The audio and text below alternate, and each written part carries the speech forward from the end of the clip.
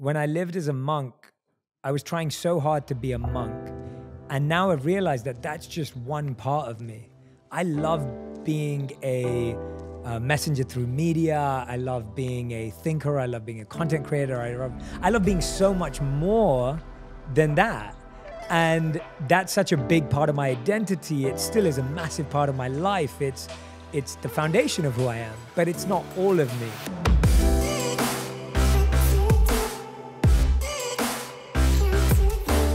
Hey everyone, welcome back to On Purpose, the #1 health podcast in the world. Thanks to each and every single one of you for learning, listening, and growing with us every single week. Now, you know that I'm always trying to find new minds, new people, thought leaders who have insights that can help me learn, listen, and grow. And then I want to share that with you. And today's guest, when I first read about her, I was blown away immediately. And I knew I had to have her in the studio for this conversation. And so we finally are here. She came all the way. She's with us in person. I'm talking about none other than Maya Shankar.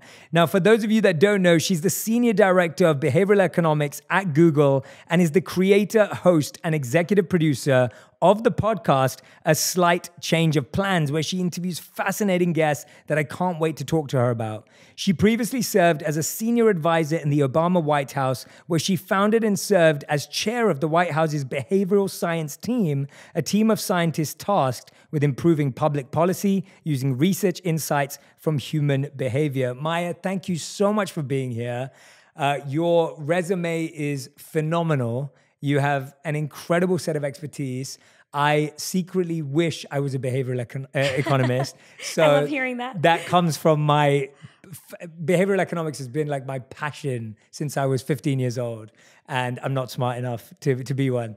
But I get to sit with you today and get to pick your brain. So thank you for being here. Oh my gosh, thank you so much for having me. It's such a pleasure to be with you and to be in person with you, which feels so special at this point in time. Yeah, and we've already been talking offline and getting on. So anyone who's listening to this podcast, you're in for a real treat. Maya is so warm, so relaxed. So just you have such a warm energy about yourself. I know you were saying that about my wife, but you have the same energy. I need to tell your listeners. So knocked on the door, and Ravi, Jay's wife, opens the door, has no idea who I am. I'm with my friend Madeline, and she greets us in absolutely the warmest way. She's like, hello, welcome to my home. I have no idea who you are, but I'm going to be effusive and warm anyway. And I was so struck by her presence and that kind of energy. And then, of course, you walk up the stairs and you have exactly the same vibe. So I know why you guys are married. It's very sweet to see that in action. Well, we felt the same from you immediately as well. And I feel like we're old friends already. Yeah, completely. In the way that we're talking. And I want to go back because I do want to use this as an excuse to get to know you better. But let's go back to the beginning of your journey. And I read that you were off to become a really successful violinist. And that was the path that you were on until you experienced an injury. I want to hear about that journey, your fascination with music, and tell us about how it all started out.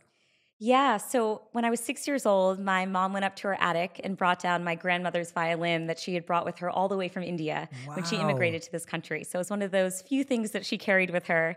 And when I was 6, she brought it down from the attic and showed it to me. And she had only meant for me to see it. She said, oh, I want, this is your Pati's instrument, right? That's how you say grandmother in Tamil.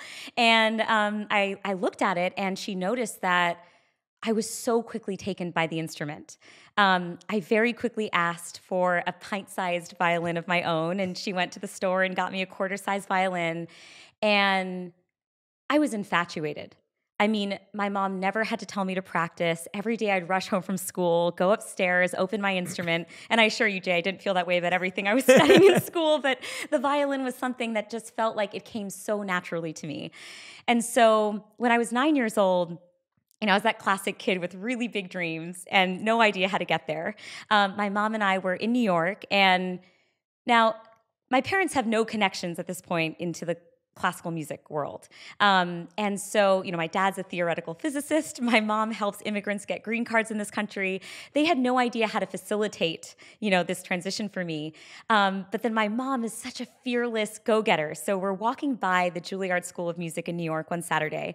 I happened to have my violin with me, and she said, Maya, why don't we just go in? what do you mean, why don't we just go in? We don't have an invitation. That's why we don't go in. That's nuts. And she's like, let's just go in. Let's see what happens. What's the worst thing that can happen? I was like, well, I'll tell you the worst thing that can happen. I'm going to get rejected and it's going to be terrible. And my mom didn't care. She's like, we're going in. So we walk into Juilliard uninvited, and we stumble upon a fellow classmate. And my mom says, hey, would you mind if my daughter auditions for your teacher today? I know, we don't have a formal invitation, but that would be wonderful. And they were so generous and kind. And I auditioned for him, and he accepts me into his summer program. And then 6 months later, I auditioned for Juilliard and get accepted. So wow, that is amazing. Yeah, my mom she's taught me so many lessons, but one of them was don't wait for, that silver plate, just create it, right? Yeah. And so that began my journey of just being so in love with violin. And when I was a teenager, Itzhak Perlman asked me to be his private violin student. And I'm sure a lot of your listeners can relate to this, but when you're in a deeply competitive environment like Juilliard, you don't really know if you have what it takes to succeed. And so when Perlman took me on as his student, that was the vote of confidence that I needed, that like, oh, maybe I do actually have what it takes.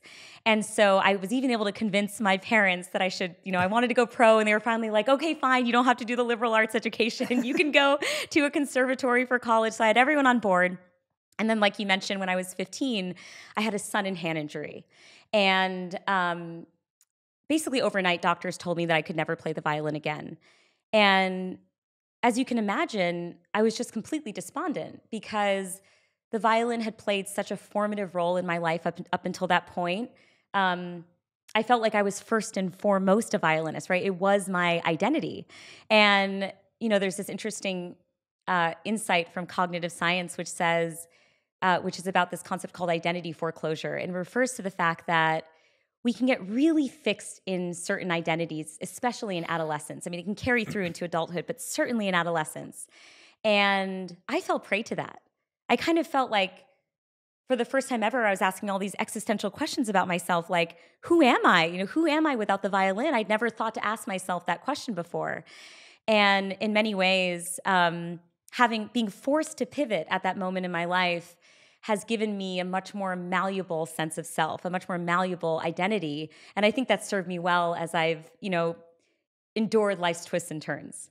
Yeah, wow. I mean, I can't imagine what it feels like to be that age and be told you can't play an instrument again. And, something that you built up such a close relationship with over 9 years. I mean, tell us about what you were feeling. How did it affect your confidence? Because I'm guessing at that time as well, when your identity is wrapped up in being a performer or being a violinist, and you have this incredible mentor, and then that's taken away. What did that feel like? And, what did that kind of push you towards? What changed about you at that point?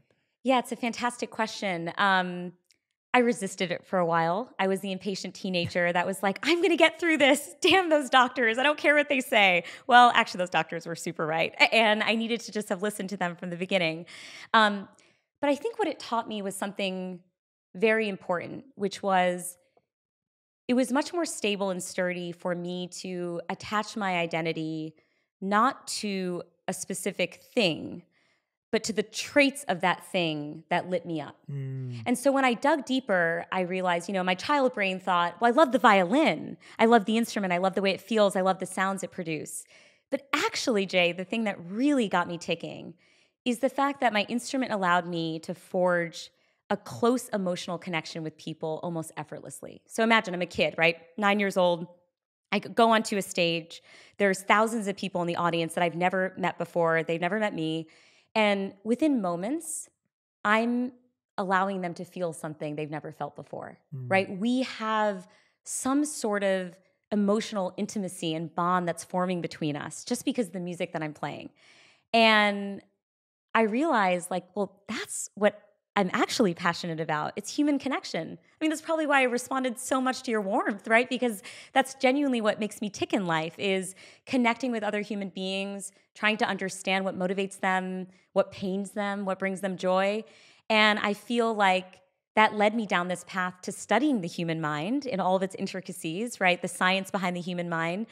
And in many ways, it led me to this new podcast I've been creating, A Slight Change of Plans, where I have this license now to go into a room and interview people like Hillary Clinton and Tiffany Haddish and others and say, hey, Hillary, apropos of nothing, what is your biggest insecurity? What's the hardest moment of your life? You can cut through all the pleasantries and just really dig deep. And I think when I look over the course of my life, that is the common thread.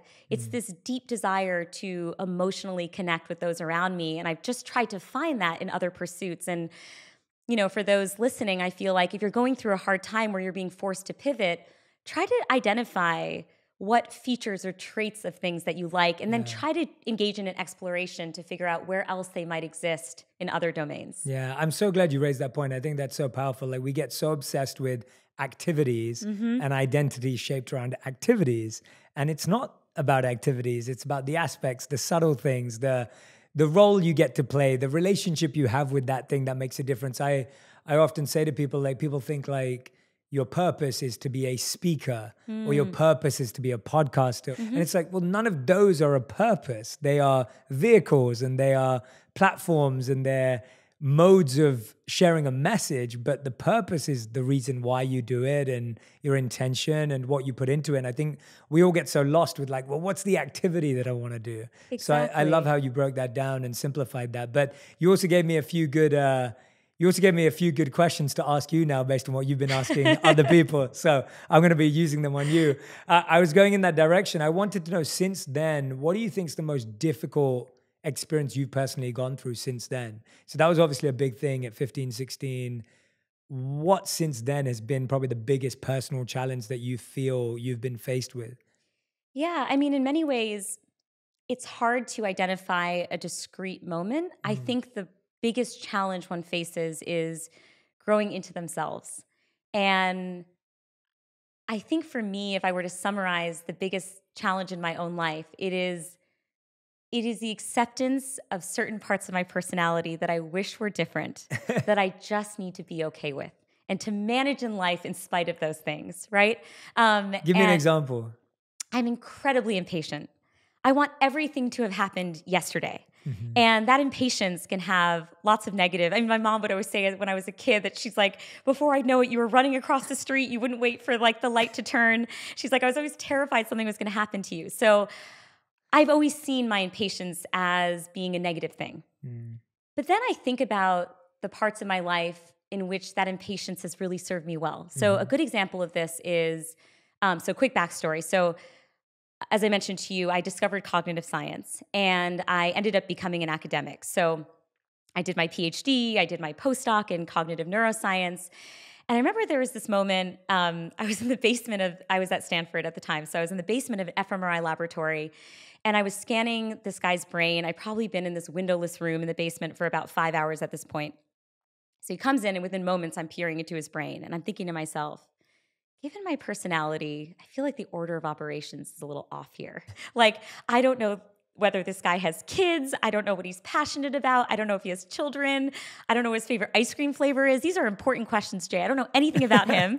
And yet I'm peering into his brain, which feels really intimate. So I remember thinking to myself, I'm too social for this. Like, I need to pivot in some way.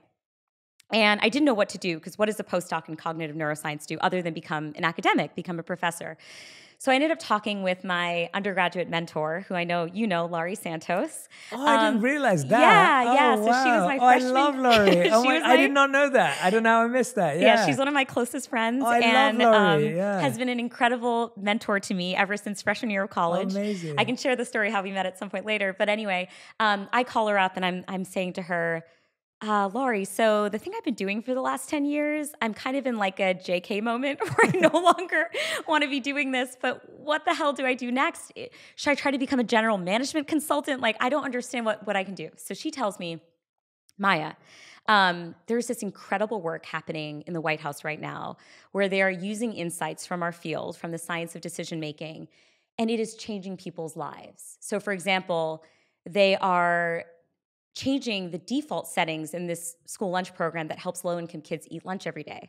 And instead of it being an opt-in program, they're making it an opt-out program so that all eligible kids are automatically enrolled without the need for a burdensome application or the stigma associated with signing up your kids for a public benefits program.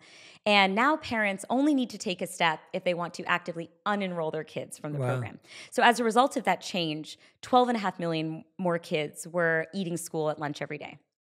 So I'm thinking to myself, So this gets to the impatience piece, right? Thinking to myself, oh my gosh, I want to have that job.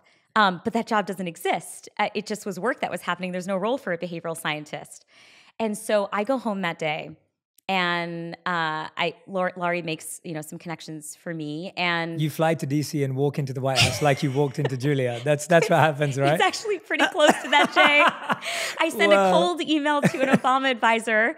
He doesn't know who I am. I'm riding off the coattails of famous people like Laurie Santos and Cass Sunstein, who wrote the book Nudge, and they're helping guide the way. But I basically interview with a White House official 2 days after I send this email. Wow. I moved to DC without having a formal offer letter. I remember I sold everything in California other than my bike. I signed a 1-year lease in DC, and I was like, I'm here whether y'all like it or not, because I need to be here. So that impatience kicked in. And then it really kicked in when I was at the White House, where I had this big grand goal to build a team of behavioral scientists, and I wasn't given a mandate or a budget to do so. And that impatient personality really helped me thrive there, where I refused to take no for an answer. I pushed people every day. I was like, every day matters in this administration. And look, we had no idea what was coming next. But even from that vantage point, every day mattered so much. And so I feel like accepting the parts of myself that I haven't always liked, and trying to figure out if there are silver linings to those traits. Like my husband and I will often do this, even in our relationship, right? Where I'll be like, Jimmy, you're being too much of a people pleaser. Like, you need to just say no to the person. And he'll remind me, he'll be like, Maya, the fact that I can be a people pleaser sometimes does make me a very loving husband. I am very kind. I'm like, oh, you are really kind and loving. You're so right. And so I think my husband, Jimmy, has helped me. If we can do that with each other, remind each other that traits are complicated and complex, and they have pros and cons, then we should give ourselves the same we should constantly remind ourselves. And he was teaching me by role modeling it with himself.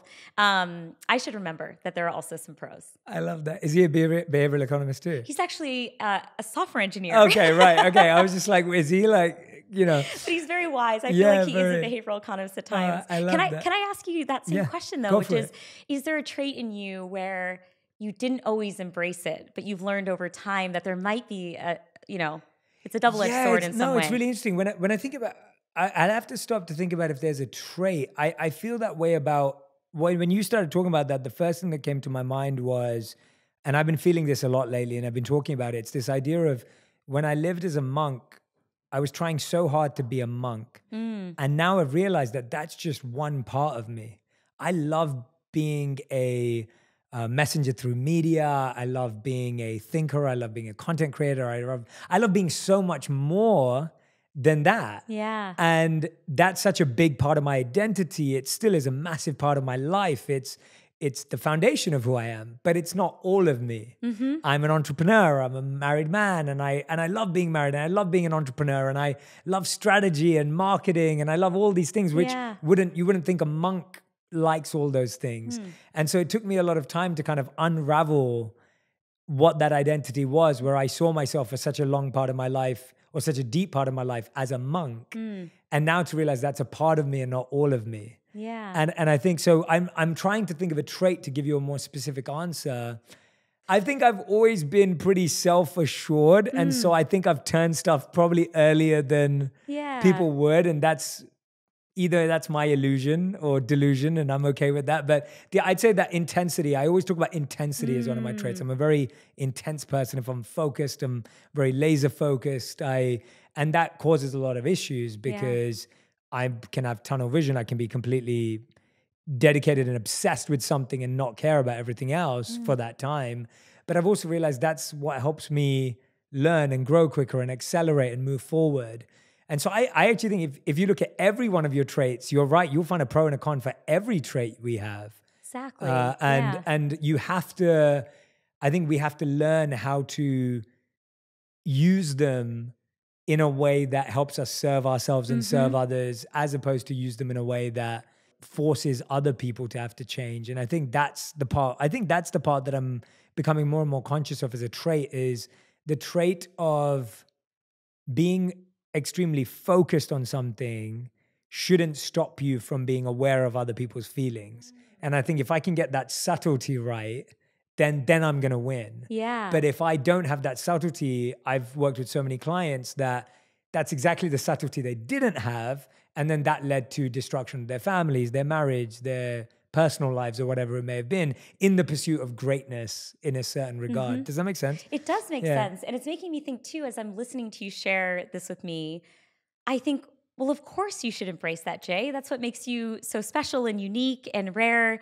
And of course there's a silver lining. Like, look at your life, look at the positive impact you've had on so many. And what I'm realizing is that I so effortlessly see other people through that lens, but because I think as humans, we're just so hard on ourselves. We rarely turn it around and say, well, why don't you view yourself with that same complexity? Yes. And maybe that's been the hardest thing I've gone through, is trying to use that same amount of compassion with myself. Yeah, and if it's not out of place to say, I also think it's the difference in gender and men and women too. I do think that I have male privilege in that you are just a bit more self-assured and more confident because it's been reaffirmed. Whereas from the studies I've read, and you could probably speak to this a million times more than I can, but women are more likely to look at a job description and think, oh my gosh, I can't do 7 out of those 10 things. Whereas a man will look at it and go, oh, but I could do 3 out of 10. That's good enough. And that kind of discrepancy, I don't know how you feel about that and how that affects it. But yeah, no, I definitely, I mean, the studies are really compelling, showing that there are disparities. And it's reminding me nobody's immune to those effects. So I remember, for my podcast, A Slight Change of Plans, I had the honor of interviewing Hillary Clinton. And what that interview taught me is that Hillary Clinton didn't come out of the box Hillary Clinton. She had to go through her own personal journey and development, and also resolve a lot of the insecurities and anxieties that you and I are talking about right now. So I remember she was sharing this story about how she just left the White House as First Lady. And she'd always been tethered to her husband's identity, right? That had been the role that she had played. And she was very productive in that role, but it wasn't her role. And she so fervently believed that women should run for offices and be in leadership positions and be in power. So she was motivating all these people around her to do that. And one day she was at an event promoting women in sports. And this basketball player leaned down and whispered into her ear, "Dare to compete, Mrs. Clinton, dare to compete." And she said she was astonished in that moment because no one had said it to her like that, but she realized suddenly, maybe I'm too afraid to do the thing that I've been asking everybody else to do. Maybe I don't think I'm good enough. Maybe I don't know if I have what it takes and if people will like me and if I have the right presence for politics. And that was so powerful to hear from someone like her. Wow, even Hillary at times felt this. And then to see where she's come from there, I mean, talk about inspiring, right? She was able to overcome all of that and go on to accomplish incredible things. And I think that experience showed me that we all have this kind of, I mean, it sounds so cliche, but it's so true. It's like we all have some degree of self-doubt. And it's just a matter of finding ways to manage that and learning from other people's experiences. Absolutely. I want to backtrack a bit to, first of all, having South Asian parents and being encouraged to play the violin and go to Juilliard, and then like just your whole journey. I'm fascinated by, your parents sound amazing. They're wonderful. Tell us a bit about what it was like. Like, what did you feel that other children in the South Asian diaspora were encouraged in the same direction? Did you feel like an anomaly? I want to hear about how you felt on that journey because it's very unique. Yeah, I mean, I'm not sure whether other South Asian kids were following that journey at that time. Did you have a lot of South Asian kids at school? Because I grew up, I was going to say I grew up in a primarily Caucasian hometown, and we were one of the few families of color anywhere. How did that feel? Tell me a bit about that, because I think that the South Asian experience in England is very different than the South Asian experience in the US. So I'm intrigued. I think I was so eager to assimilate. Everything from, I have like textured hair. And I remember going to a birthday party and all the girls with the smooth, shiny hair got like the pretty scrunchies. And I was given a headband. I was like the one girl that didn't get, I mean, clearly I'm over this, Jay. It's not like I still remember it at age 35. I know, and I'm laughing. That's the worst. No, totally. But it's like these small things. I just so desperately wanted to be like the girls that I saw at school. And, my dad remembers when I'd write all these stories as a kid, I wouldn't use Indian names for my characters. It was always Catherine and Lindsay and Katie and so it took me a long time to really feel comfortable in my skin. And I think one thing that actually helped me on that front is, well, one, I'm one of 4 kids. So I always felt a huge sense of tribalism. Like, it's my family against the world, And my parents were always deeply proud of being Indian. And I loved that. I mean, especially looking back, it's like, my mom is a brilliant chef. She made us amazing meals. At the time, I was like, we should just get pizza. And now I'm like, oh my God, I had gourmet food in my home growing up. Yeah. How could I not have appreciated it? So they were fiercely proud of being Indian. And while I rejected it as a child, I think I grew into it. And then, now I'm fiercely proud to be Indian. And it's funny, one of the jobs that I had right before grad school was working at Sesame Street. And I worked on the Indian version of the show. No way. And wow. yeah, there's an Indian version. And what I love about Sesame Street, Jay, a lot of people don't know this, I love Sesame Street, is that it changes young children's minds in ways that families can embrace. So for example, this was back in the day, I don't know how the show's evolved, but in the South African version, the main Muppet character is HIV positive. She's always taking her medications on time. It's reducing the stigma around HIV. Wow. And then in Israel, the main Muppets, one is an Arab Muslim and one's an Israeli Jew, and they're best friends, and they both love hummus, and they bond in all these ways. And in the Indian version, the main character, Chumki, is always wearing her backpack. She's committed to going to school. It's all about, young girls thriving in school. Wow. And so what I did was I worked to domesticate the Indian version of the show so that families in the United States could have it, so that young kids growing up could feel the sense of pride that I wish I had felt as a youngster, but only came later. Yeah. So they could grow up hearing languages like Hindi in their homes and grow up seeing young kids, young Muppets, eating Indian food, eating with their hands, And so, yeah, I mean, it was a very interesting experience for my parents to come here. And, my older 3 siblings got a lot of exposure to Tamil, our mother tongue. By the time I came around, they were like, oh, I think the kids should just assimilate. No, we're all just figuring this out for ourselves. But I did spend my graduate years in England. I did my DPhil. And it did feel like the South Asian experience was very different there. So I don't know if anything I've shared resonates or doesn't resonate with your experience. Yeah, no, I think a lot of it does actually. Like the idea of, I think in your early years to kind of be embarrassed or shy or unconfident about your Indian experience. So like when my mom would make me an Indian lunch to take to school, like I would eat it in the corner and hope that no one could smell it or whatever. And now I feel the same way as you do. My mom made amazing food and you're right. We had gourmet meals at home, and I was when you were saying that, all I was thinking was dosa, and I'm a massive fan. And so I was, but the idea of just like starting to understand the value of that culture and then sharing it out. But I love what you were sharing about Sesame Street. I had no idea. So I wish I had that to watch too. I didn't have any of that to watch when I was growing up, so I can imagine the impact of that. Tell us about. You've been studying human behavior. That's your fascination. It's your deep passion. You've done it at the highest levels and are doing it at the highest levels. What's something that you've learned through that about human behavior that scares you about humans? Like what's something that's kind of like difficult or uncomfortable as a researcher to come across, and then you're trying to figure out or reconcile how to hopefully aid it or cure it or help? That's a fascinating question. I've never been asked that before. And it's such an important one to ask because we have to be honest about the human condition and human nature. I think the scariest thing, given the state of the research right now, is that while it can be easy to inspire behavior change in people, it is incredibly hard for people to change their minds. And I think as a culture, as a society, we are experiencing this in spades right now in a time when things feel incredibly divided and divisive. And, we can't even have a normal Thanksgiving dinner anymore, right? It's tragic. What I've learned is that, we know that people can disagree even on empirical matters, right? Like, is climate change real? Or is the coronavirus real? Or does gun control reform actually reduce gun deaths?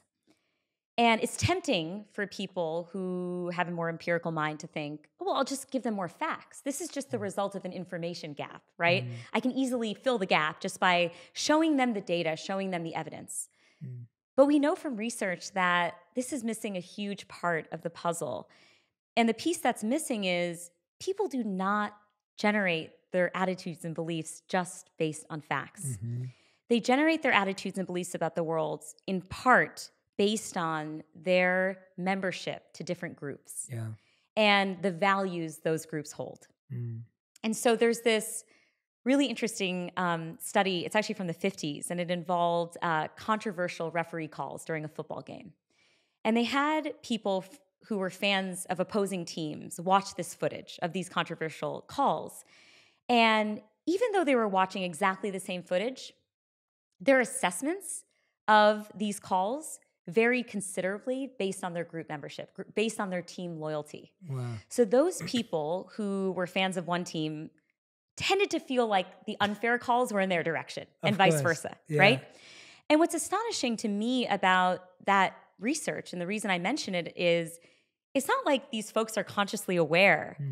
Oh, I know that I'm not able to be biased. I know that I'm seeing a warped version of reality. Of course not. This is their reality. And it shows how potent these group memberships are, that they can actually affect people's perception of reality. And so what that means in practice is that when it comes to bridging divides, we need to use different techniques than just throwing information at people. Yes. One of my favorite findings from behavioral economics, to your point about whether we can ameliorate some of these concerns, comes from a domain called moral reframing. And it's research that shows that it's much more effective to hold people's values as fixed and present an argument or present a position in ways that affirm those values rather than threaten them. So for example, if you are trying to convince a conservative to care more about the environment, you might frame it as caring about the environment means preserving our nature's beauty, our natural beauty, right? It is patriotic to care about the environment. If you're talking with a liberal, you might focus on the fact that investing in climate change reform can actually help elevate those with socioeconomically underprivileged status, right? It can help them thrive. And so in both cases, it's the same policy objective. You're trying to get people to care about the climate, but you are taking into account what their existing value systems are. So that they don't feel that in agreeing with you, they're threatening their tribal membership. And that helps me build a lot of empathy for people right now, because let's take the coronavirus, right? It's so easy to think, it's just a mask, is just a damn piece of cloth. Like, just wear one already. I promise you it'll make you safe. But when you look at it through the lens of psychology, through cognitive science, you realize wearing a mask for a person can carry huge symbolic significance. And it could potentially threaten the relationships in their life that they hold most sacred. And so when you have that in mind, I just think in general, I think studying the human mind is the greatest empathy builder that exists out there, because the minute you uncover why it is that a person has a particular belief, then there's an element of understanding that allows you to approach the person differently, and for them to approach you differently potentially, and for you to try to meet halfway, you know? Yeah, I couldn't agree more. That was a beautiful answer, by the way. And you know, as scary as it is, you are right that the study of the human mind is potentially the only antidote, because then you start to see how you're caught in your own trap yourself. And I think that's the hardest part. As you're saying with those fans, they couldn't see that they were being really biased, or, you know, that they were getting lost on one side because of their affiliation. And they just couldn't see that. And not being able to see that, not being able to step back and be an observer and take the home jersey off, take the away jersey off, and just be the referee yourself. And that's almost like we need referee vision. Like, you need to be able to see the game as hopefully an unbiased referee would, to be able to truly make the right calls. Sorry, go on. I completely agree with that. And I also think the wonderful thing about being in my field is that it is serving up solutions and is giving us tactics that we can use in our day-to-day life when we converse with those we disagree with. So I was talking about this with Adam Grant, who I had on my podcast recently. I love Adam, huge fan. He's wonderful. And I was talking about how I had interviewed Daryl Davis for my podcast. And Daryl Davis is a Black jazz musician who was approached by a member of the Ku Klux Klan when he was performing at a bar one night. Wow. And the guy at the bar said, "Hey, I love your music, man. It's incredible." And then Daryl finds out that this man is from the Klan. And he starts to ask himself a series of questions like, how is it that these people can hate me without even knowing me? And so he ends up pivoting in his life, talk about a slight change of plans, and ends up inspiring hundreds of people to leave white supremacy groups. And it's an astonishing story of how someone who has every card stacked against them, even in terms of personal safety, having these conversations, conducting these interviews with members of the Klan, could find a way to penetrate their minds and ultimately get them to make one of the greatest leaps we can see in terms of mindset change, which is going from believing in absolute vitriol to turning their backs on the Klan. Yeah. And what I loved about my interview with him, Jay, is that so much of what he was sharing is corroborated by the science. So we know when it comes to changing people's minds, certain tactics are very effective. You want to show genuine curiosity for why that person has their beliefs. You want to increase your question to statement ratio. So you're asking them, well, how did you arrive, at this belief in the first place? And what evidence would in theory change your mind? What would you have to learn in order to think differently about this? And one reason I love that question is that it presupposes that they ought to be willing to change their mind in the face of evidence, which is not something we can always take for granted. And then there's other techniques like you try to affirm that you're not questioning their morals. You're not questioning their values or their humanity over the course of the conversation. You're just simply trying to understand why it is that they believe in something. And then I think the most powerful one, and this is something Daryl shared with me, is he doesn't like to say that he changed people's minds. He likes to say that he inspired them to change their own minds. And the science there corroborates that beautiful, poignant statement, which is you want to recruit their own sense of agency. You want to make them feel that it was them who decided to change their minds. You arm them with new perspectives, with information, with your own personal story, but let them wrestle with all that. And then the sturdiness of a mindset change that a person themselves inspires is far greater than trying to impose a set of beliefs on someone. Yeah, I couldn't agree more. I often find that when we're presenting something to someone and they're not taking up to it, we think it's because of their weakness, when often it's our weakness in the presentation, right? It's like if something's not been clearly articulated or presented to someone or in a way they can digest it, they may not remember it and they may not understand it, but the responsibility of that falls so much more on those of us that feel we know and are sharing this new way or alternative path. And I found that so much so in, in the work I do when I'm working with people on, which effectively is changing their behavior. And I, very early on, a lot of people would ask me like, don't you get frustrated when someone doesn't start meditating after you've been telling them about meditation, whatever it may be? And I'm just like, I don't, because I know how long it took me to start meditating. So it's safe to tell you now that I don't meditate, even though I know I should. Totally That's fine. awesome, because I know you're going to be empathetic. Yeah, no, exactly. Because it's just, first of all, I know how long it took me. Second of all, I know how hard it is. And I've seen this research on people's minds, and I haven't done it, but I've seen it and read it. And I can also just recognize that I still haven't said something that lets the penny drop for them, right? Like I there's somewhere where I need to go. And usually what I found is it's not what I say or even what I do, it's an experience they need to have. Yeah. And that's kind of the question I've always been asking is what experience has this person not had yet that will help them change their mind? Because if they have that experience, then that's theirs. Kind of what you're saying, like then that's theirs to keep. Yeah. But if their experience is only through what I tell them, then that's not their experience, it's my experience. And so for me, it's always been about creating and facilitating experiences and experiments for people to help them get their own research and data and their own conclusion, rather than saying or doing anything. And so I'm always fascinated by how you can use experiments and experiences to help people have a newfound solution that they didn't even comprehend before. Yeah, I love the way that you just said it. That's my experience, not theirs. And it reminds me, one of the women that I interviewed for A Slight Change of Plans, her name is Megan Phelps Roper, and she grew up in the Westboro Baptist Church. I don't know if you're familiar with this church, but it is the Southern Poverty Law Center, I think refers to them as the most rabid hate group in America. So they are homophobic, anti-Semitic. Basically, they hate everybody who's not a member of the church. And they do abhorrent things like show up at gay military funerals. They wanted to protest the Sandy Hook shooting. I mean, it's horrible. Mm-hmm. And Megan grew up in this church. Her grandfather was the founder.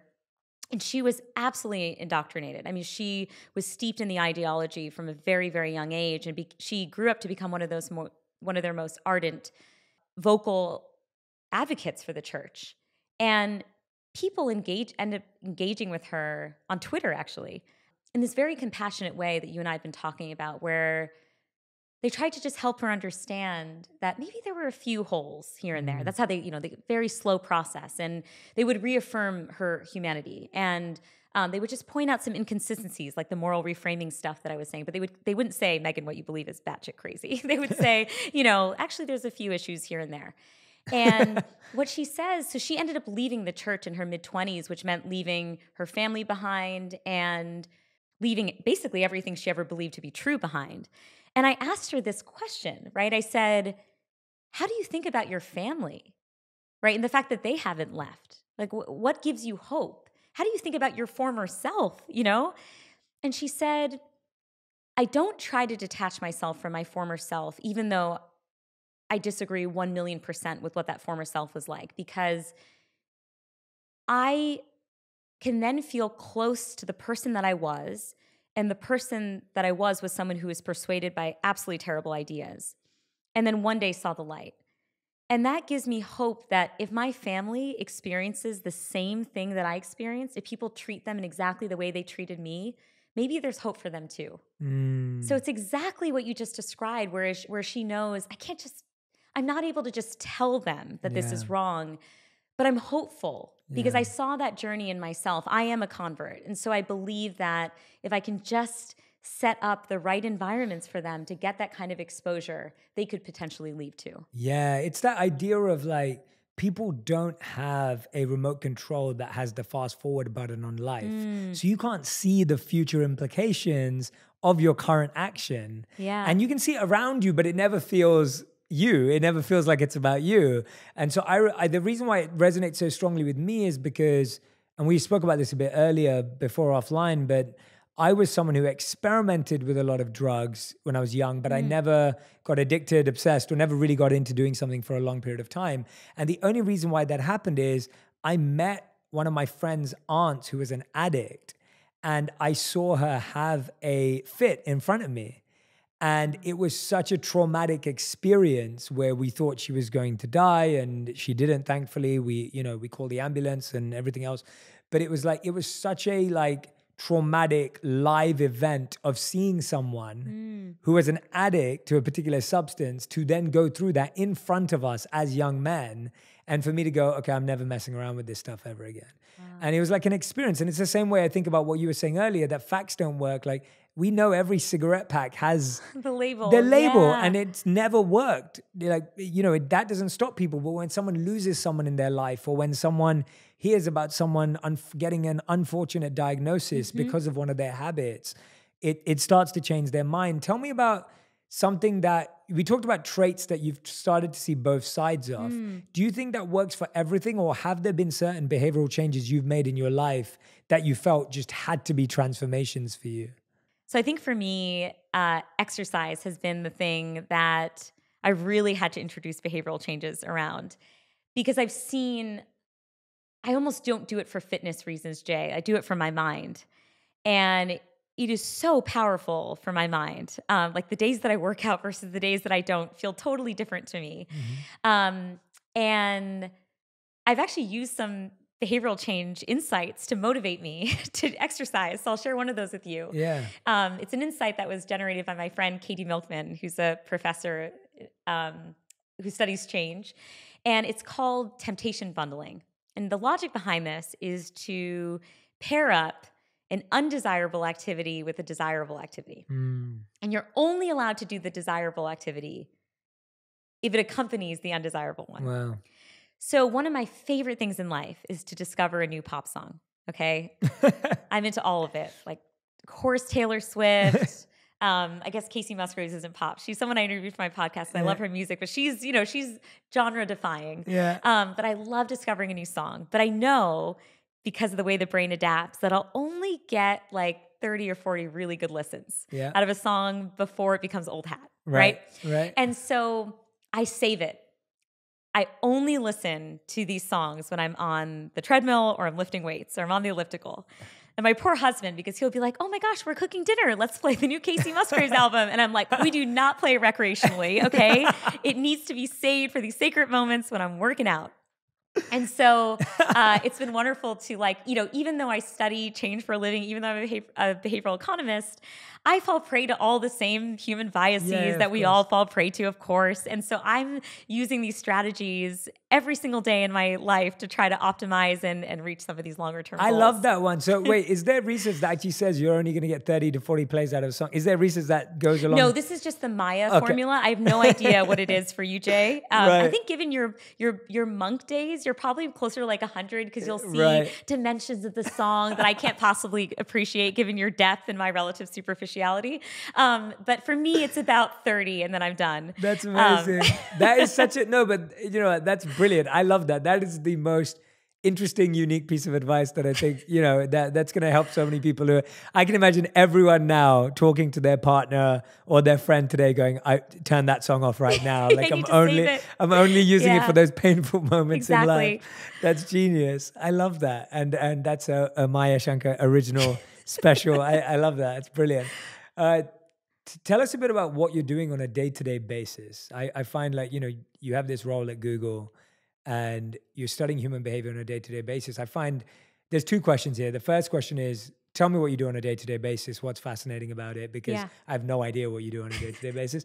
The more interesting question for you probably will be the second one, which is, what is an area that you think behavioral economists haven't really uncovered or understood yet? Because so when I've read books about behavioral science or behavioral economists, it's been about the relationship between money and human behavior, the relationships between everything from lying and stealing in human behavior through to, about the different character traits or the idea of giving and service in human behavior. But I'm wondering what's an area that you're fascinated to uncover and you think we're just scratching the surface on, we don't actually know a lot about?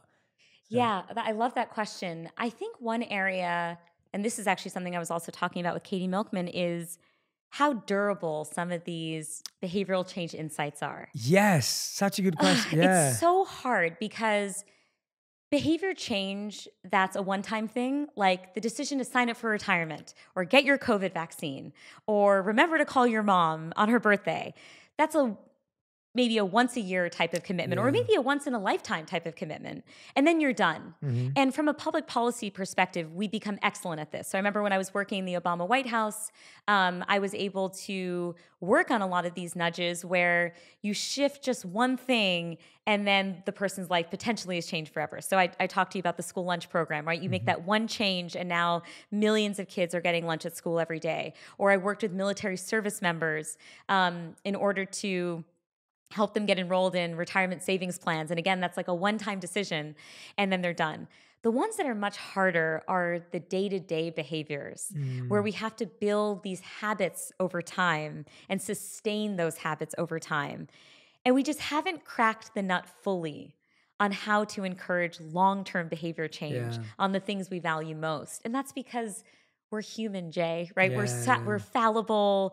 We fall prey to temptation left and right. I mean, it's just very, very hard to be a highly disciplined person, right? That's probably one of the reasons why you recommend to everyone that they meditate, because that can help with sustained behavior change. But it would be wonderful to see additional innovations within that space. Yeah, I love hearing you say that, because I found that, at least through my own mechanisms and work, I've kind of found like a trifecta that gets closest. And the challenge is that a lot of behavioral change, as you said, is not around anything that is consistent. And so for the three levers that I've found that, at least in my work, that really do help people are coaching, consistency, and community that have a massive impact on people. And we built a program 3 years ago now that was centered around these three areas. And through our research and studies, we've been able to see how people have become happier, more successful, more financially free through the program. Yeah. And of course, we're dealing with thousands of people, not millions of people in that program. But it's phenomenal to see how those three things together, coaching, consistency, and community, are so powerful. Like coaching gives you that insight and advice. Consistency is the one I think is ignored in everything. It's like you said, you do that one nudge, and that doesn't create a cascading, life-changing effect. And so that consistency of weekly check-ins, and then finally the community aspect of having a group of people that you're doing it with has been so powerful. But yeah, tell me what you're doing on a day-to-day basis and what you're discovering and learning. I think the consistency piece that you just mentioned is really interesting. And there's one potentially powerful antidote for this that comes out of behavioral economics research, and that's called the fresh start effect. And it's the idea that when we have these really big life changes, these big milestones, like we move to another town, or we buy a home for the first time, or we get married, or we have kids, or we take a new job, those moments in time can serve as breaks from our past and all the habits that we used to have. In many ways, we can take on a new identity in this new role. And what research shows is that people are far more effective at introducing a new kind of consistency or sustained behavior change when their surroundings are physically different. They don't have some of the same cues and reminders every day that might inspire them to, eat the chocolate cake versus the fruit salad. And their commute to work is different. So now maybe they're going to walk versus take their car. And so I do believe in the power of fresh starts. And you don't necessarily have to wait for a major milestone. Sundays can serve as fresh starts. Like certainly January 1st can serve as a fresh start. Every Monday is a fresh start for me. I'm one of those people that's me too. There's just too many damn I'm just Mondays. waiting for a new day.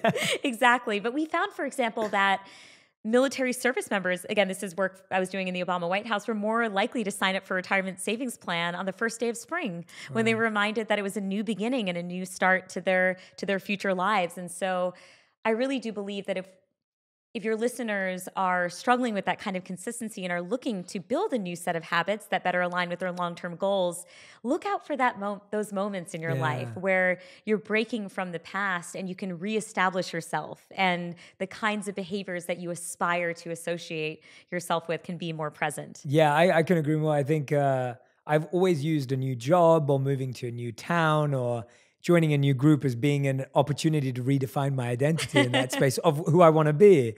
But the idea of just using, I remember when I moved so I got introduced to spirituality like just on the cusp of leaving high school and going to college. And so college was where I got to redefine who I was, whereas at high school I was a rebel and a troublemaker and all the rest of it. And then all of a sudden I went to college and I was like the kid who meditated and everything else. And it was so great for me because I was no longer held down by that baggage of the identity I had crafted for myself, where people expected me to be a certain way. And then of course, after leaving being a monk and coming back into the world, it was easier to always come back and be like, oh, I don't go to that, or I don't drink, or I don't do this, because I'd had this life experience. Whereas if I would have joined the corporate world before, maybe I would have had a very different experience. So I completely can relate to so much of that advice. Yeah, I love seeing this insight play out in your life. I'm wondering, when you went to college, was it a really intentional action to change? Like, were you seizing that moment? It was because I think I'd created such a role that I played at high school. Where I was, like I said, the rebel, the troublemaker, the person who was a funny drunk. Like I just had a role that I'd created. And it was a role. It wasn't me. It was just a identity that I enjoyed being because people enjoyed that version of me. And I took a gap year before I went to college, which was great because all my friends went off to their respective colleges and lived their first year lives and all the rest of it. And I went to a college where none of my school friends went.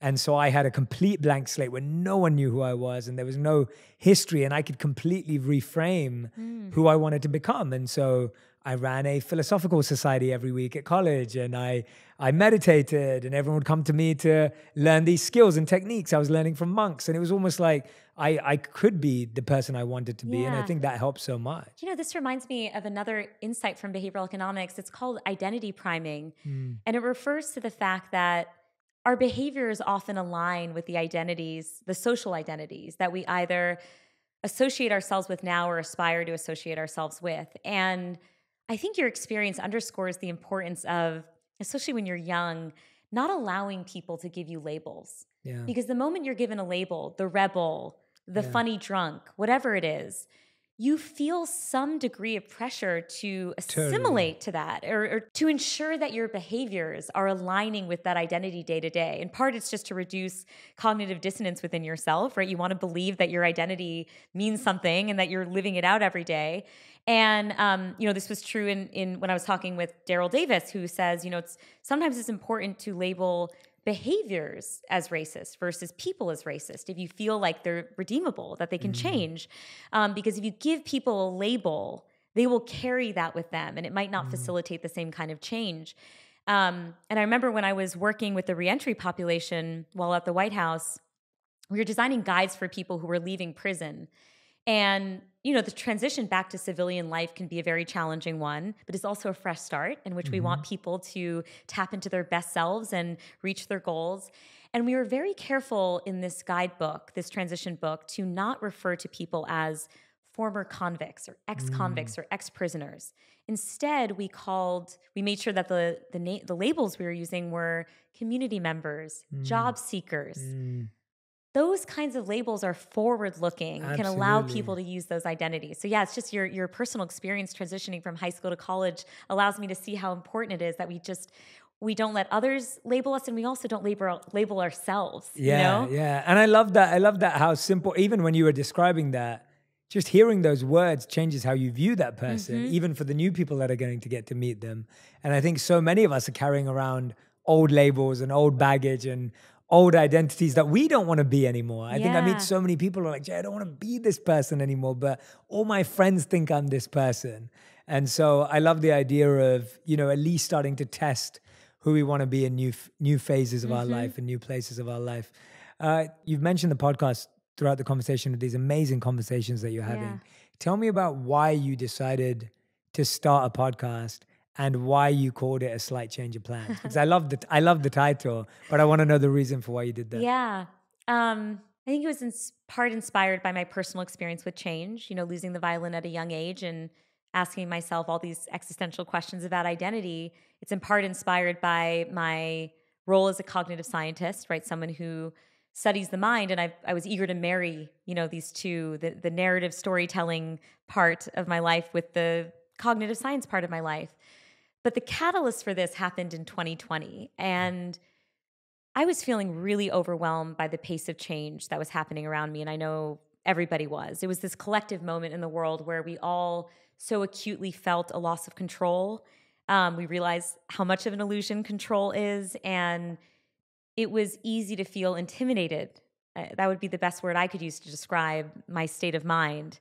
As someone who loves planning and likes knowing how things are going to end out, and then also seeing all the tragedy around me and the racial upheaval, like it was just a very, very hard time. And then I tried to put on my cognitive science hat, and what I realized is, while the specifics of what 2020 threw our way was absolutely unprecedented, our human ability to navigate change is not. In many ways, our minds are built for change. And that's really important for us to recognize, because as a human civilization, we've done this rodeo many times before, this change thing. But there's no textbook out there with answers. It's not like in the throes of a huge life change, you can go to your textbook and open it up to page 90 and be like, yes, here's the path that I should take.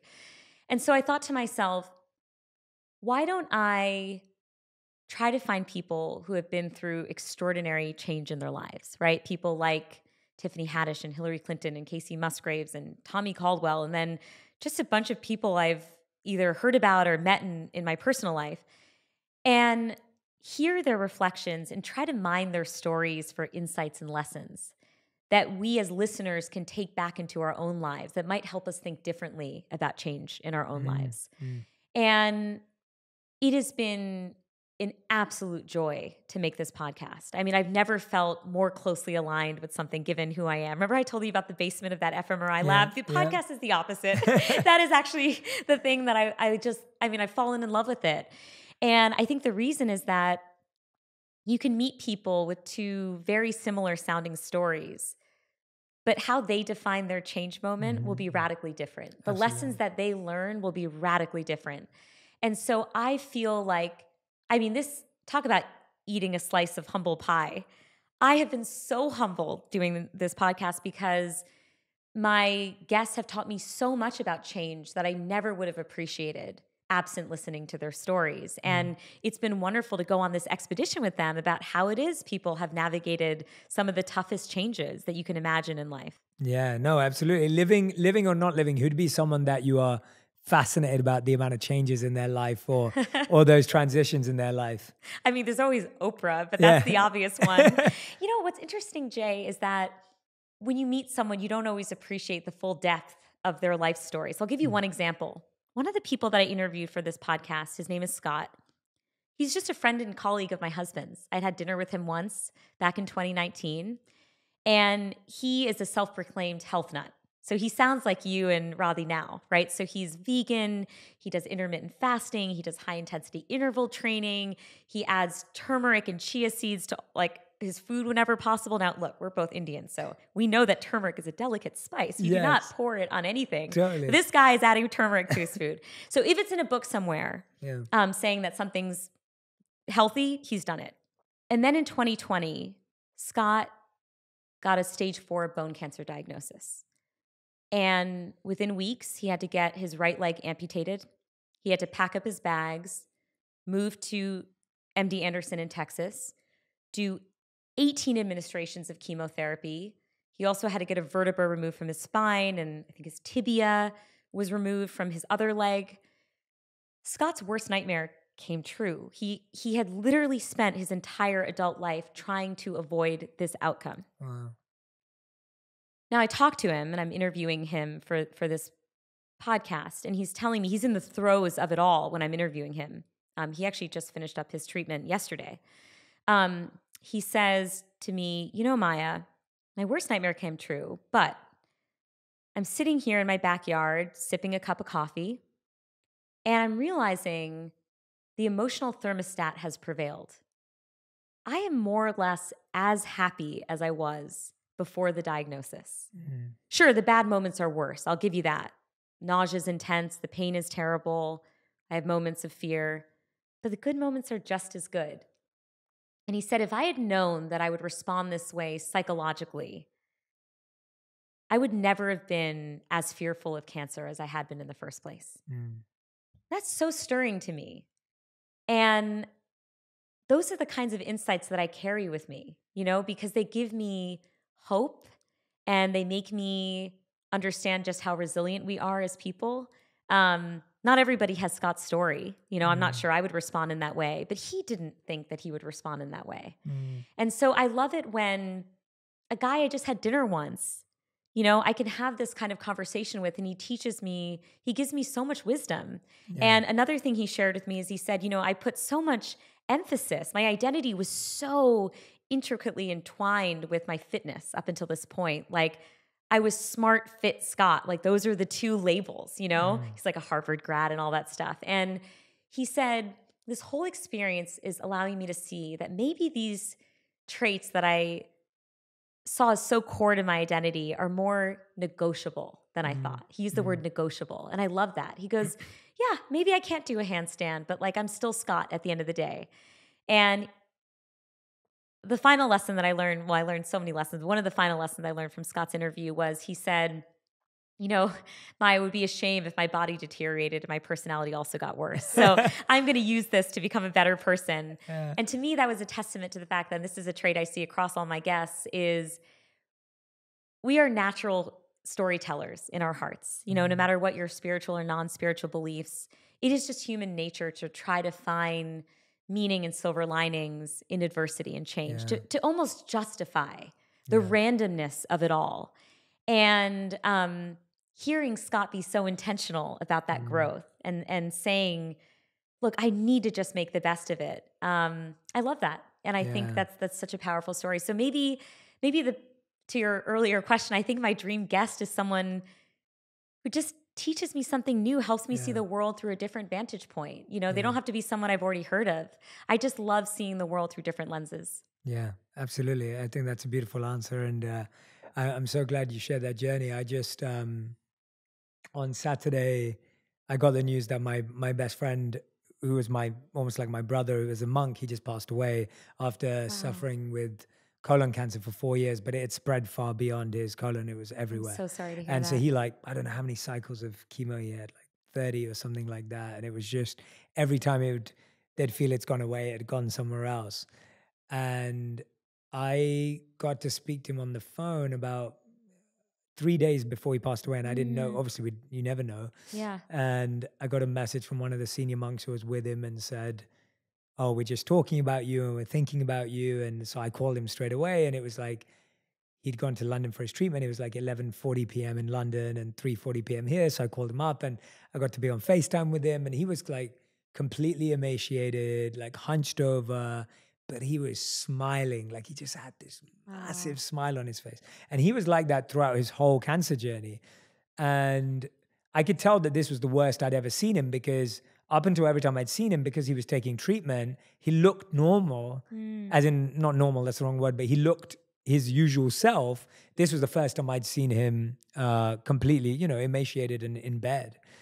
And he was just smiling away, and we were joking around, and we were both telling each other stories and memories, and he'd lost his voice, so he could only like really whisper.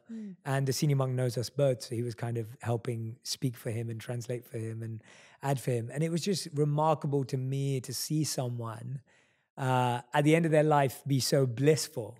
Yeah. And all I could see was bliss. That when I spoke at his memorial yesterday, it was the most blissful memorial I was on Zoom, of course, everyone was there in person in England, but it was the most blissful memorial I've ever been to, because that was him. Yeah. And that's, from what you're saying about Scott, it sounds like a very similar energy of how to deal with this.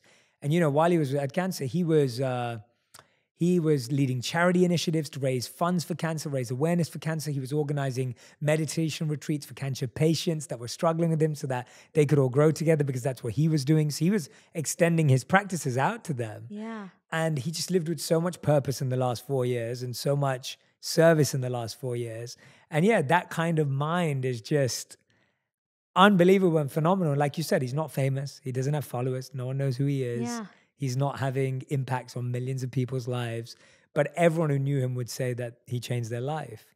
Yeah, what an honor to have been his best friend. Yeah, wow. I was very lucky to, he was kind enough to be my best bud for a few years. But anyway, when you're talking about Scott, I love that answer, because I think it's so true that there are just so many people in the world who are going through enormously difficult things. And hearing their stories gives us so much faith. Yeah, and in part, I almost see my responsibility as uncovering the hidden stories. There's one interview I did just recently. It was with a guy named Morgan. He was assigned female at birth, and he went through hormone therapy to align his body with his true gender identity, which is male. And for a while, Morgan is feeling intoxicated by the joy and liberation that comes from being freed from his female body. He's a Black man, and he said his joy was punctured when he was confronted with the harsh reality of what it means to be a Black man in society. And his first confrontation with this was literally being pulled over by the police in his grandmother's driveway. Wow. And it's an incredibly insightful, thought-provoking set of reflections from Morgan, because not only does he share what it means to have gone through this transition and embrace himself, but he ends up joining the force. He ends up becoming a police officer. Wow. And with the goal to reform it. And again, those are the kinds of stories that I live for, you know? And I want to hear them, because I feel like, we talked earlier about how being a cognitive scientist to me is like the greatest empathy builder. Yeah. Well, if you marry the science with storytelling, it's an unbeatable combo in terms of empathy building and just understanding the full range of human experience. And I guess you can probably see it in my face. People can't see it, but I just am obsessed with having these interviews because I do feel like every single one I learn. It's not even that I learn something new. Mm-hmm. I learn a new way of interpreting the world around me. It's a perspective shift. Yeah. And I'm sure you find that when you interview different people, is it changes the perspective with which you look at the world. And that's an incredible gift to be given. Yeah. And it's totally unpredictable. Like when we started this conversation, I felt different to when I first read about you.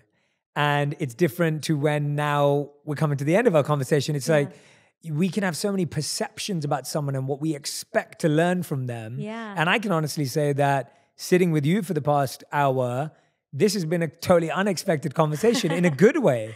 And I'm like, I think that's the power of getting to listen to stories and listening to people and getting to meet people that you'd never meet before or otherwise, because I think we're so good at, and I guess that's where behavioral science is so interesting, because we do have to box people to make sense of stuff, but then we need to unbox them to actually make sense of them. Like it's it's a weird paradox, right? Like we almost put people into categories so that we can make decisions, but then we need to get them out of those to really deeply understand them. And so, you know, I wasn't expecting that our conversation would go down the journey that it has, but that's what's so beautiful about it. Yeah. And so, I want to thank you for, you know, doing your podcast. For those of you who haven't listened to it, go and check out A Slight Change of Plans. It's beautiful to hear these stories that you've even been sharing with us on the podcast. And I can't wait for my audience to actually go and listen to some of these conversations. I know I'm going to do that, because it sounds like you're just speaking to some people who, and in a way that, you know, is going to be really insightful for people's change and growth, but also for their heart. And I think that's what I love. What I love about you from the little time that we've spent together is that it feels like you bring a lot of heart to science, and that's rare. Like it's very rare. I feel like you're bringing your heart into how to help people change how they think.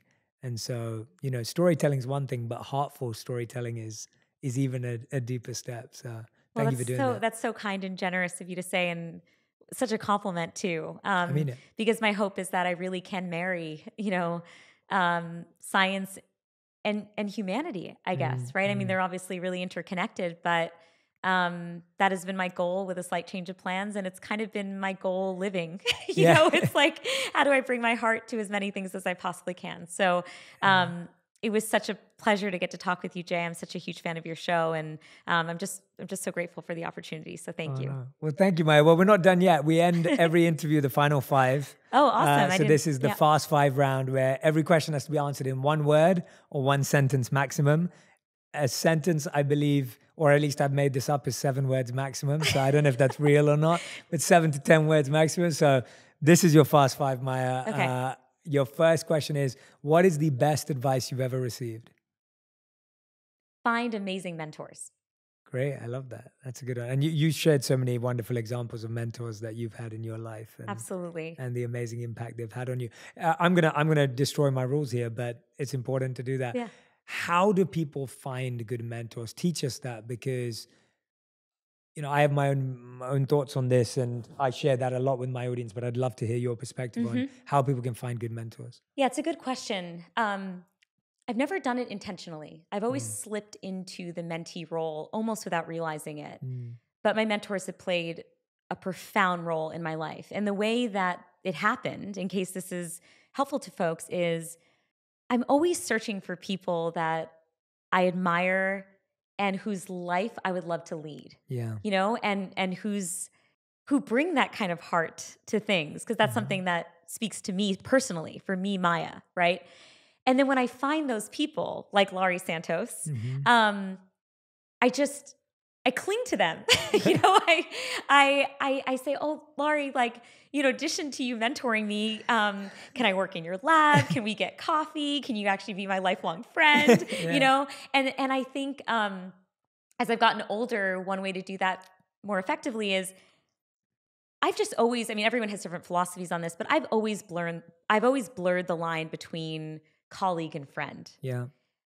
And it's irresistible for me. I can't not bring that really personal side of myself to my work, no matter what it is that I'm working on. It's funny, there was a quick anecdote, just from my time in Obama's White House. So the government had just shut down, and there were all these ethics rules about the fact that we couldn't hang out in our, quote, professional capacity. We could only hang out in our personal capacity, because otherwise we'd be violating federal rules.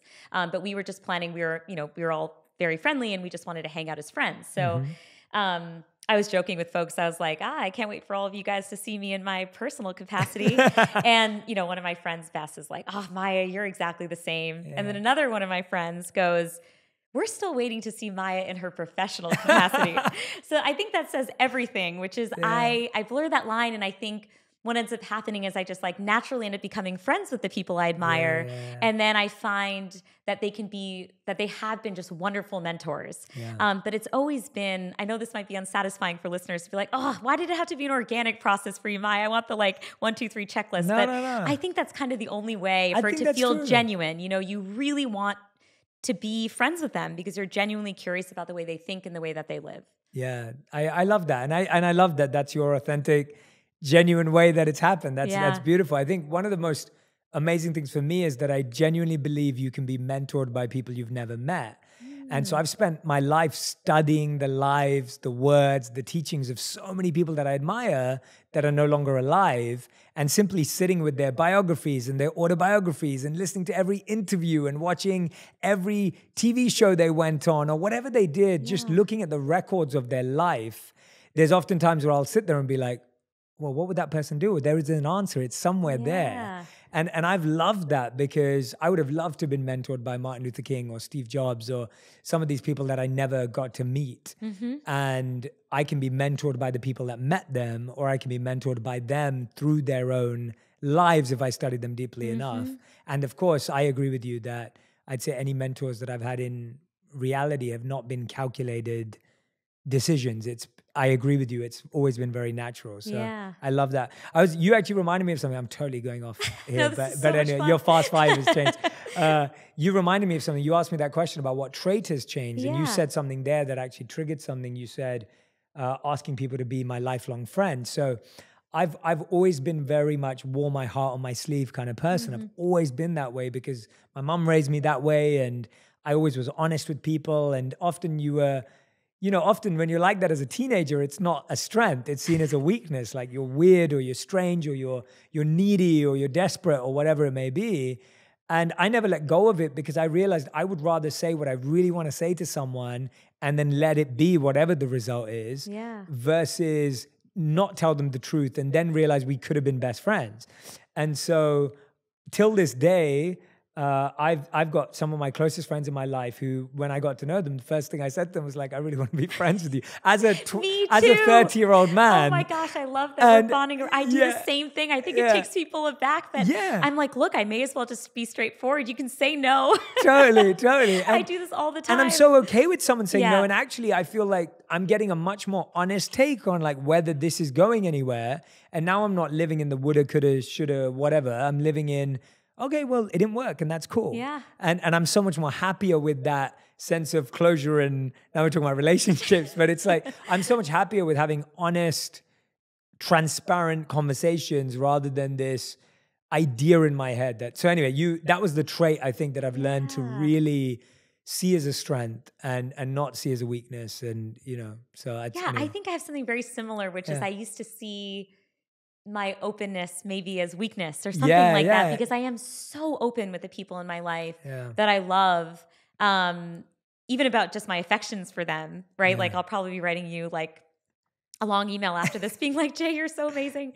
And it's all heartfelt. And I sometimes felt like, wow, you're so open. Yeah. And it was so interesting. I was at a wedding this weekend, and I was talking with one of my cousins. She was like, wow, Maya, you really ask these like deep questions of people. And my sister-in-law weighed in and she said, but Maya always gives you her full self in return. Yeah. She gives you that depth back. And I thought that was such a lovely thing to say, because I do feel like in reinterpreting that openness as a weakness, I've seen it as, well, actually, it's amazing to be able to share so much of yourself with someone else and hope that they can return that in whatever capacity they're comfortable sharing themselves. Totally. I love that. I'm going to make that now the second question I ask you. What do you think is a wonderful question to ask someone to evoke a connection and create a relationship with someone? If you had your favorite question to ask in an interview, or your favorite question to learn about someone, we're on the second question. So yeah, you can totally 7 words. Okay. Yeah. What have you changed your mind about? Oh, I love And that. then if I had 9 words, I think that was 7. I'm not sure. And why? Okay. Beautiful. All right. Yep. Third question. What have you changed your mind about and why? Sounds a little bit meta, but it's totally true. I've changed my mind about why it is people believe the things they do. And that's been in studying the science of why it is that people believe the things they do. And I've always felt, this hits on some of the themes we talked about earlier, that if we can fully understand why, then we can generate the how. How do we change their minds given that, if we think it's important for them to change their minds?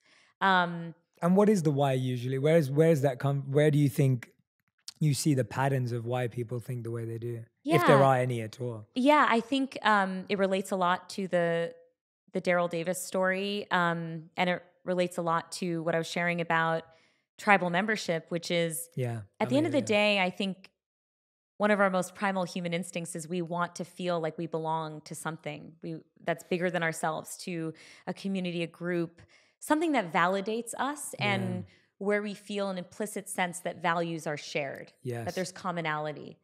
And understanding that, I mean, it sounds so simple. Oh, of course, some of my beliefs would be informed by my group membership. But if you really think about it, that does run counter to a lot of people's intuition about how it is that we generate our beliefs. And so I feel like once you understand that it's this human desire to belong, you can then tailor make better solutions that don't feel aggressive or confrontational or threatening in any way. I love that. Beautiful. All right. Question number 4. What's the first thing you do in the morning and the last thing you do before you go to bed? Brush my teeth. So boring, but I do. Totally fine. It's needed. It is needed. We all need to brush Huge fan of, hygiene. Exactly. Yeah. You have great teeth. So, Thank so you. brush your teeth. Yeah. It's usually eating a snack before bed? Before I go to bed, which is, I mean, you'll probably tell me it's a terrible bad health for your behavior. Teeth? Bad for your teeth? Yeah. As my wife would tell me. Yeah. What would be the snack? I'm intrigued now. I try to make it healthy. It's just, gosh, I was telling my friend Madeline on the way over, like, I wouldn't call it hanger. Yeah. I'd say I get irritable, if I can make that up. Cool. Okay. Yeah, you just made it up. I get irritable, and no one likes me when I'm irritable. I don't like me when I'm irritable. So I just feel like I just need something to take a little bit of the hunger edge off. Yeah. So I'll have some sort of evening snack sometimes. Cool. I'm very irritable as well, and so is my wife, and we know when we're irritable for sure. So I like that one. I just need to eat a bigger dinner. That's the key. I know I'm not supposed to eat right before bedtime, but I definitely can't fall asleep when I'm hungry. That's very hard for me to do. That makes sense. Yeah. That definitely makes sense. All right, 5th and final question. And seeing as you worked in public policy, I think this will be fun. If you could create one law that everyone in the world had to follow, what would it be? Smile at everyone you see on the street. That's beautiful. There is a lot of research showing how these small moments that strangers share can have profound impacts on well-being and happiness and a feeling of connectedness. And whether or not I'm having a good day, I make a self-commitment to smile at everybody that I see when I'm just taking a walk, acknowledge them in some way or another. Yeah. And it's been hard with COVID and masks and whatnot, but those moments brighten my day. I hope they brighten the people that I'm smiling at. And I just think, I think the world would be a much happier place if we could all find it within ourselves to just do that small thing. I love that. That's beautiful. Thank you so much. That was such a great answer. Everyone, Maya Shankar, please go and listen to her podcast. We will put the link in the description below and the comments. Maya, it's been such a joy sitting with you. Honestly, I could talk to you for hours and hours, and I really do hope we get to spend a lot more time together. Me too. And thank you so much, Jay. It's been such a wonderful connection.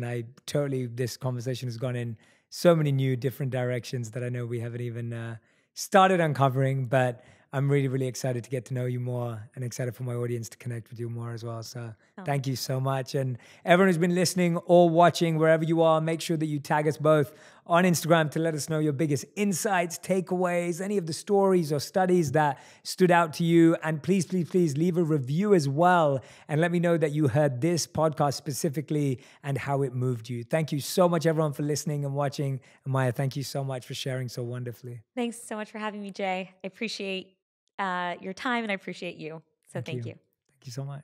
If you want even more videos just like this one, make sure you subscribe and click on the boxes over here. I'm also excited to let you know that you can now get my book, Think Like a Monk, from thinklikeamonkbook.com. Check below in the description to make sure you order today.